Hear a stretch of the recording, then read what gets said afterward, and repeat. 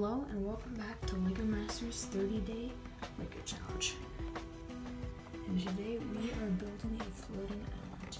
The base of our island is just this. It's 4x4s and the 4x4 curved.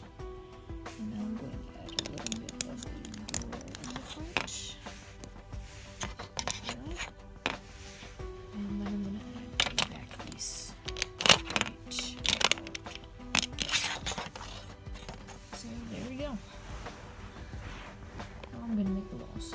So for the walls, I decided to use this, but I couldn't find another one, so I just used this as a stand-in. And then there's some just normal bricks going off of there, and there's a great piece that can shoot out, and that is a disc shooter. And then in the middle, right here, I'm going to put in the sword piece, which is from each in the set. Alright, now I'm going to attach it to the board. And here's the board. Put that in right there.